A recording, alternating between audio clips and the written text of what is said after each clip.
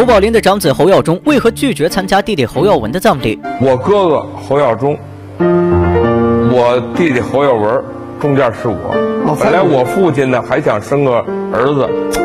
中华文明。说起侯宝林的儿子，大家首先想到的是侯耀华和侯耀文。其实两人之上还有一个哥哥，他就是侯耀中侯震的父亲。按理说，弟弟去世，哥哥肯定会出席葬礼。那么侯耀中为何没有参加呢？其实这与两人关系不亲近有关。侯耀中是侯宝林和第2任妻子所生，侯耀华和侯耀文则是侯宝林和第3任妻子所生，这就导致侯耀中和2个弟弟的交集并不是很多，可以说有点陌生。特别是婚姻法颁布后，侯宝林直接将前2任妻子赶了出去，跟着母亲在外居住的侯耀中与侯耀文等人就更没有了联系。虽然说侯耀中名气不如侯耀文和侯耀华，但他也曾当过一段时间的业余相声演员，只不过当时相声发展不是很好，最后就到部队文工团当了一名文艺兵。几年转业后，侯耀中就被分配到牡丹电器厂当了一名工人。退休之后进军影视圈，拍了几部电视剧。侯耀中和侯耀文关系不亲近，但他的儿子和侯耀文关系很好。侯震能进德云社并拜石富宽为师，就是侯耀文这个叔叔的功劳。不仅如此，侯震爱玩游戏，也是得了3叔侯耀文的真传。小游戏机，插卡的那种，他每天上厕所坐马桶上，不给我玩儿，真不给我玩儿，就恨上他了。不是恨上他了，他就自己玩儿，出了厕所收起来了。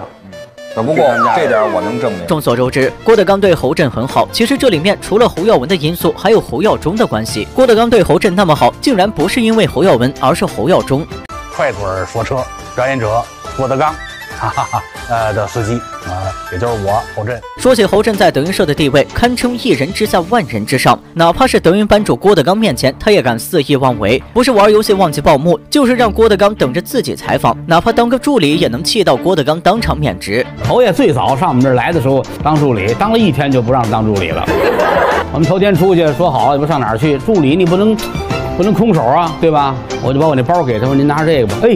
把我这包接过去，他把他那包递给我，拿这。即便如此，郭德纲仍心甘情愿养着他，甚至于还把德云社的管理大权交到侯震手中。因为郭德纲经常在台上用侯宝林长子长孙非物质文化遗产这样的词语介绍侯震，所以很多人都认为郭德纲对侯震这么好，是因为他的身份和师傅侯耀文的原因。其实不然，这与侯震的父亲侯耀中也有很大关系。当年郭德纲还在琉璃茶厂说相声的时候，就已经认识了侯耀中。当时侯耀中是茶馆的常客，对郭德纲的相声非常认可，也经常去听郭德纲的相声，但因为他不在相声界发展，所以对郭德纲的艰难处境无能为力。后来随着郭德纲拜入侯耀文门下，两人的交集也就多了起来。由于侯耀中性格非常低调，不喜欢把家人朋友拿出来炫耀，所以关于两人的关系外界并不知道。当年郭德纲劝说侯震进德云社说相声，就有一部分侯耀中的原因。跟他聊天我说这也不是常事儿，一天到晚的啊。我们演戏他也跟着串戏，哪儿录节目他也玩，反正就无溜散仙一样。我说这个你怎么也得正经干点什么，而且来说，你说侯家一个说相声都没有，也不像话呀，是吧？